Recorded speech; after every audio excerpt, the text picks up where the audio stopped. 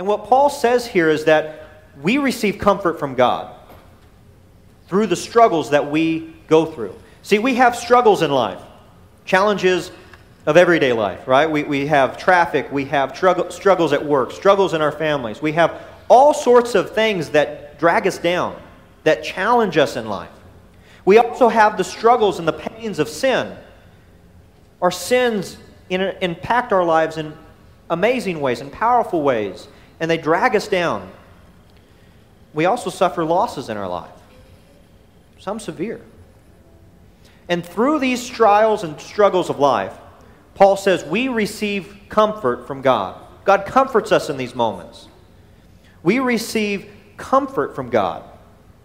And because we receive that comfort from God, we are then able to turn around and take the comfort that we ourselves have received and we give it to others. Good morning. Good morning. If you have your Bibles with you, go ahead and open those to Ruth chapter 1. The book of Ruth chapter 1. If you're visiting with us, we're glad you're here. We hope that you will stick around long enough for us to shake your hand and get to know a little bit more about you. I want to start off by telling you a little bit of my background and a little bit of my history. I grew up in part on my grandparents' farm down in southeastern Colorado in Baca County. There on the family farm, I learned all sorts of different skills. My grandfather taught me how to drive a tractor, drive stick shift. I basically learned how to drive there on the farm. Hit 80 for the first time on a dirt road. Don't recommend it. Learned how to shoot. I learned how to lay stone and mix concrete. I learned how to garden. I learned all sorts of things out there. It's just a perfect haven for mischief and learning. I love my grandparents, and very glad that they are in my life, and I'm very much here today in this spot because of the work that they did in my life. In 2019, I graduated high school and I went off to AIM, and my grandparents assisted in my transition to the Adventures in Missions program, and I really don't know why it's such a vivid memory for me. But I know that they met me just north of Amarillo, and we had lunch together on the road, and then we carpooled all the way down to Lubbock, and they helped me get settled into my apartment and get all situated. I know I saw them at Christmas time, but I don't have as vivid of a memory at that point. In that next summer, I guess, I moved to New York and started working there, and really got involved with the church there, working in our community and getting to know everybody, and had a full schedule. One day, my grandfather comes home from work, and he's been working with the county. He goes in, he checks on my grandmother. She was sick at the time, we didn't know it, but she had a brain tumor, so he was a little bit distracted. And then he went out and he did what he loved. He was going to do some farming.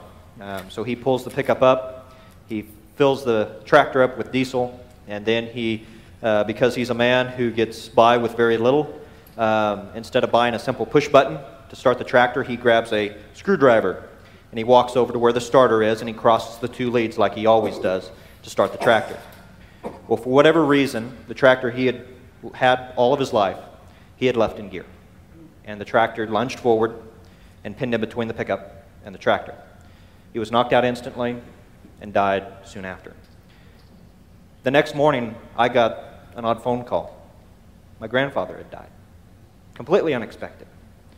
So I got on a plane for the first time in my life, and I flew to Colorado Springs and learned how to process grief, how to process the sudden loss of my grandfather. Looking back, I can see the fingerprints of God in some of what happened. See, I won't go into detail, but a major divorce in the family had really split the family in two. And it took my grandfather's death to bring the family back together. And I know my grandfather well enough to know that he would have gladly met his reward in heaven if it meant that his family was together again. I don't start this morning on a negative note just to bring everybody down. This morning I want us to look at the book of Ruth, and I have a purpose in that. I want us to learn a vital lesson that has to do with grief and hardship, but also that has to do with comfort. And we can't receive and we can't process the comfort unless we have the pain. In the book of Ruth, we have an interesting story, and a lot of times it becomes a love story, and there is a love story to this. But it's more a story of obedience, a story of redemption, and a story about God. And though He is not as out front as sometimes we think of God in some of the stories of the Bible. The book of Ruth takes place in the time of the Judges, when they were in Israel. And there was a famine in the land of Judah. And a family of 4 left home. And they traveled to a foreign country, to Moab. And they settled there to avoid the famine, to provide for their family. But there's also an aspect of this that I want to point out, that this family didn't necessarily trust God like they should have. I'm not going to say it resulted in the end of the story, but instead of trusting God and going back to God, because God said with the people of Israel, if you will trust me, if you will obey me, if you will come to me, I will bless your land. And if you will go away from me, I will strike the land. I will turn the blessing on its head and cause it to be a curse. So instead of this family turning to God and saying, we need to pursue God more, they said, we're going to do it by our own means, by our own methods. So they traveled to the land of Moab. They went to Moab. And they settled there. And it wasn't long after they settled there that the father of the family passed away. I'm sure the family was set back, and it was hard. But the sons continued to provide for their mother, and they both took Moabite women as their wives, and they began to grow a family there. And they lived in the land of Moab for 10 years. And then tragedy struck again, and both the sons died. Understandably, Naomi, the matriarch of the family, was grieved. She was heartbroken. She'd lost everything that was dear to her. In an attempt to provide for their family, in an attempt to provide for everything that they needed to be prosperous, they found themselves completely desolate. They'd lost everything. And in their grief, Naomi decides that she's going to go back to the land of Israel, back to her people. And she tells her daughter-in-laws, go back to your family. I have nothing for you. I released you from any responsibility with me. Allow me to go back to my people. You go back to your people. You go back to your gods. You go back to your family. You marry again. You have kids. Don't go with me. But Ruth, one of the daughter-in-laws, refuses to go. And she says that iconic line, where you go, I go. Your God will be my God. Your people, my people. Do not send me away. So since Ruth was steadfast in this decision, Naomi and Ruth make their way back to Israel. And that's where we pick up our reading this morning. In Ruth chapter 1, starting in verse 19, we read this. So they both went until they came to Bethlehem. And when they had come to Bethlehem, all the city was stirring because of them. And the woman said, is this Naomi? And she said to them, do not call me Naomi. Call me Mara, for the Almighty has dealt bitterly with me. I went out full, but the Lord has brought me back empty. Why do you call me Naomi, since the Lord has witnessed against me, and the Almighty has afflicted me? So Naomi returned with Ruth the Moabitess, her daughter-in-law, who returned to her from the land of Moab. And they came to Bethlehem at the beginning of the barley harvest. Naomi comes back into town, and she's the talk of the town. Everyone's whispering about her. Everyone's talking about her. And they're like, is it really Naomi? And she says, don't call me Naomi. Don't call me pleasant. Don't call me bountiful. Call me Mara. Call me bitter. Because the Lord has dealt bitterly with me. I went out full, and I've come back empty. I have nothing. Life has knocked me down, and it's kicked me while I'm down. Life has given me lemons, and I don't see how I can make lemonade out of this. And we shouldn't be too hard on Naomi. Life has dealt her a difficult hand. It's hard, and it's understandable that she is grieving and mourns and that she is bitter. Her daughter-in-law, Ruth, is going through everything and maybe in some ways more. She's in a foreign country, surrounded by a group of people who are supposed to be separate from the people around them. And as a result, a lot of times they are ostracized. They're not associated with. So she's a foreigner in this land. She's a widow. She's lost her husband. She's dealing with a mother-in-law who is mourning. She herself is mourning. And there's no one to provide for them. So Ruth does what needs to be done. She goes out because it's barley season, and because of the way that God has designed the laws that govern the nation of Israel at this time, the people who are widows, who are poor, who are sojourners in the land, aliens in the land, they can go and they can harvest behind the harvesters. They can pick up the leftovers, the corners of the field, that which is left and lost and dropped by the harvesters. And that's exactly what Ruth does.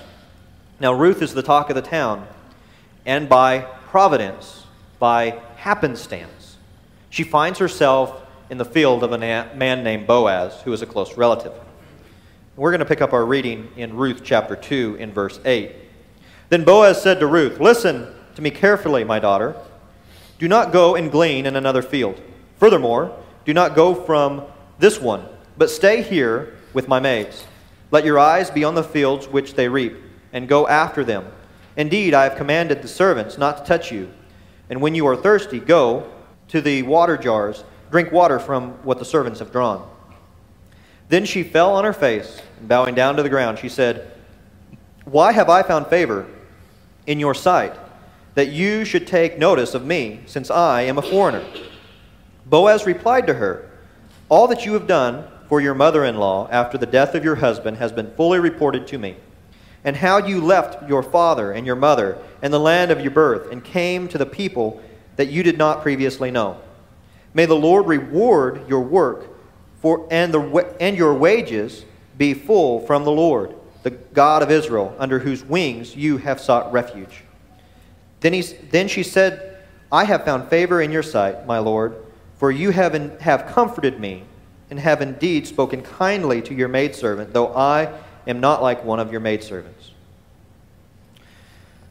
Boaz is a godly man. And he has sought the Lord all of his life. And he's sought and he's reaped the benefits of that.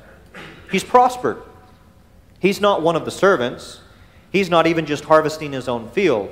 He has servants that are able to come in and harvest the grain for him. And he comes out and he checks on the grain.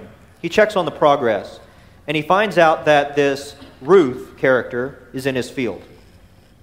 And he takes compassion upon her. He mans up and he protects her. And he instructs all of his men, you be nice to her. You treat her well. Don't rebuke her for going after grain that might be standing where we would harvest normally. Treat her kindly. And then he goes over and he begins to talk to her. And he treats her kindly, and he tells her that she is more than welcome in this field. She's more than welcome to harvest here, and that she will find protection here. He provides for her abundantly. And she is taken back by this. She says, "Why do you treat me like this? Why do you treat me well? I'm a foreigner. I'm not among your people. Why are you treating me so well?" He says, "Everything that's been done by you has been reported to me. And I want you to know that you will find safety here." As an interesting side note, one of the things that he says to her is shalom. Shalom. Now, last week, or the week before last, we looked at the word shalom, meaning peace, comfort, blessing. Well, this is the root word of that word, shalom, meaning blessing and comfort, wholeness. So he's wishing her a form of peace, a form of wholeness. He's saying, you blessed others, and I want to bless you. I want you to be whole. I want you to be cared for.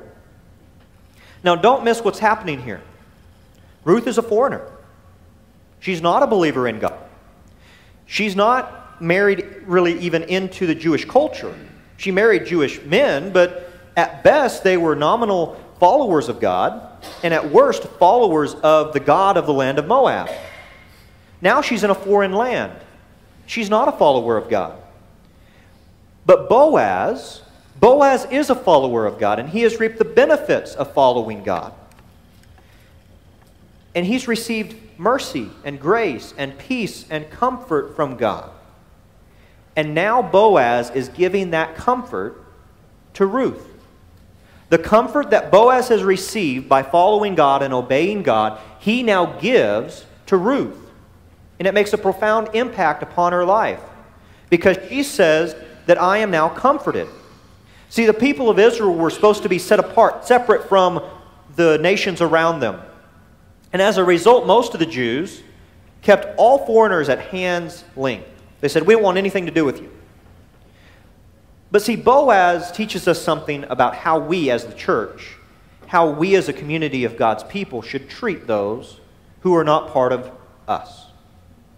See, he keeps himself separate, but he also lends that helping hand. He gives the blessings that he himself has been given by God to somebody who has not experienced that, who needs that.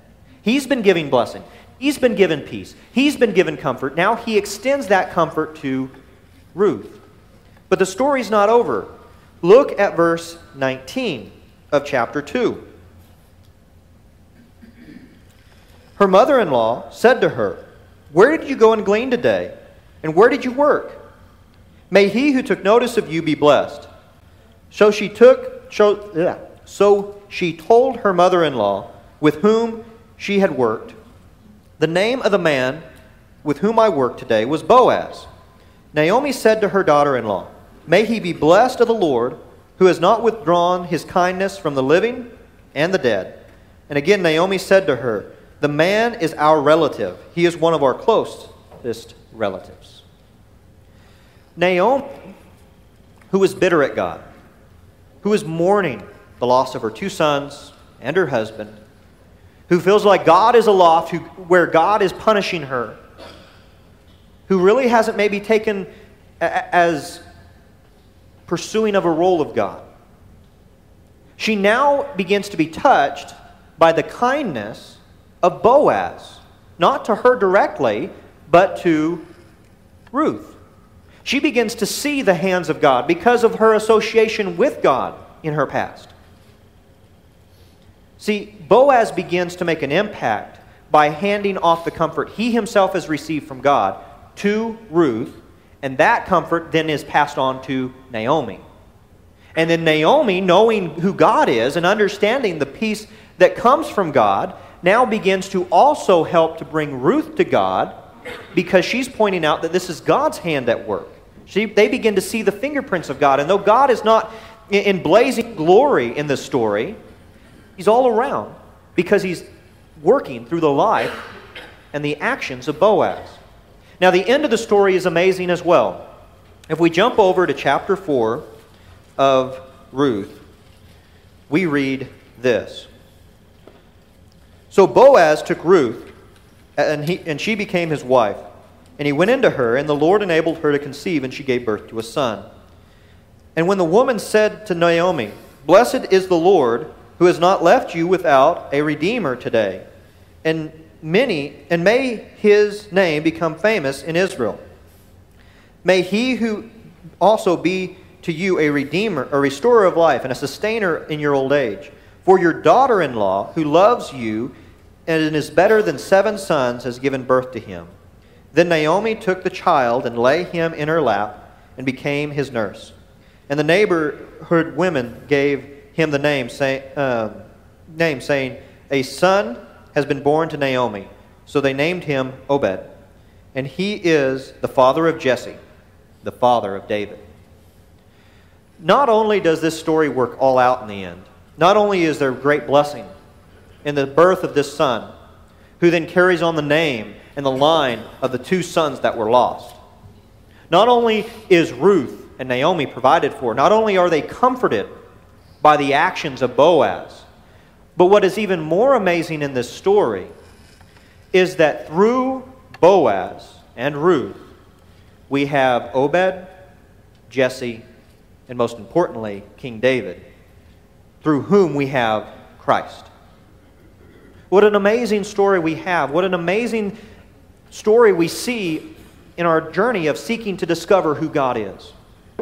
But I don't tell you this story because there's a name that's presented here in the text, but because it's a perfect representation of a name that we see later given. Turn over, if you will, to 2 Corinthians chapter 1. 2 Corinthians chapter 1. I'm going to start reading in verse 3. Paul says this to the Corinthian church: "Blessed be the God and Father of our Lord Jesus Christ, the Father of all mercy and the God of all comfort, who comforts us in our afflictions, so that we might be able to comfort those in any afflictions with the comfort that we ourselves have received.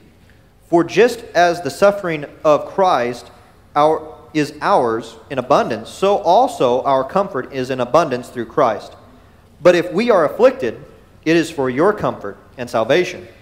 Or if we are comforted, it is for your comfort, which is effective in the patient endurance of the same suffering which we have also suffered." Paul gives God an interesting name: Theos pas Paraklēsis. Paraklēsis. Theos pas Paraklēsis. The God of all comfort. It's an interesting name. And what Paul says here is that we receive comfort from God through the struggles that we go through. See, we have struggles in life, challenges of everyday life, right? We have traffic, we have struggles at work, struggles in our families. We have all sorts of things that drag us down, that challenge us in life. We also have the struggles and the pains of sin. Our sins impact our lives in amazing ways, in powerful ways, and they drag us down. We also suffer losses in our life, some severe. And through these trials and struggles of life, Paul says we receive comfort from God. God comforts us in these moments. We receive comfort from God. And because we receive that comfort from God, we are then able to turn around and take the comfort that we ourselves have received and we give it to others. It's not a limited supply. I receive $1, therefore I give $1. I receive and then I have nothing. No, instead, I receive and I give and I still have. And I have an abundance and I give an abundance. Because God is given in abundance. See, Boaz had received from God. He had followed God. He had been blessed by God. And through the blessings that he had received from God, through the interactions that he had had with God, he was able to turn around and to bless Ruth and Naomi. And through the blessings that he poured out on them, he comforted them in their trial. And he brought them to the Lord. He brought them back to God. And in doing so, he bless not only them, but the entire nation of Israel. Because, see, we are given comfort by God, and we are then able to turn around and to comfort others. See, Christ was willing to come down to earth, live among us, go through all the pains and the struggles and the trials of this world, and to die for us, so that we might be comforted in our sin, forgiven of our sin, and brought into the family of God. We who were once far off, who were strangers, who were aliens, have now become a holy priesthood of God's elect people. And that's what God is calling us to do. He is calling us to be a people of comfort because He is a God of comfort. And we give the comfort that He Himself has received. And though we don't see in the story of Ruth or in the story of the Corinthian church necessarily God showing up in wonders and miracles and miraculous signs and through prophets, we see God in the daily interaction of His people, sharing the comfort they themselves have received with others and making a profound impact on the lives of those around them. So how do we take this and apply it to our lives? Well, first off, I think we praise and worship a God such as this. A God who is comforting us, a God who is willing to suffer in our stead, a God who is right there with us in all the pains and the struggles of life. We should worship such a God and praise Him. We should praise Him during the storms. We should praise Him during the good times. And we should comfort others. That's the other thing we have to do in this. We have to take the comfort that we ourselves receive and we need to give it freely to those around us, comforting them in their afflictions because we've been there. See, we need to begin to use the pains and the trials in our lives as a stepping off point to connect with people around us, to minister to those around us, and to share the comfort that we ourselves have received. I love my grandfather. I love the life that he lived before me. And I wish he was here. I wish Alyssa had gotten to meet him. But I learned valuable lessons through his passing. And I now can empathize with those around me. I can now minister from a place that I couldn't have ministered otherwise. See, we give the comfort that we ourselves have received. Here in a minute, we're going to stand and sing. And if you need the comfort of the church, if you're struggling with something and you would like us to pray with you and help you through those struggles, we invite you to come. If you haven't received Christ into your life, if you have not committed your life to Him, you can do one of two things. You can come and you can be baptized into Christ and you can wash away your sins and you can die to yourself and you can begin that new life of comfort in Him. Or if you don't feel like you're ready to make that commitment, either now or later you can get with me or one of the elders or another member that you trust. We can set up a Bible study with you and we can answer the questions that you might have. Before we stand and sing, though, I want to leave you with the words of the Hebrew writer out of Hebrews 13. He says this, "Now may the God of peace, who brought up from the dead the great shepherd of the sheep, through the blood of the eternal covenant, even Jesus our Lord, equip you in all good things to do His will, working in that which is pleasing in His sight, through Jesus Christ, to whom be glory forever and ever. Amen."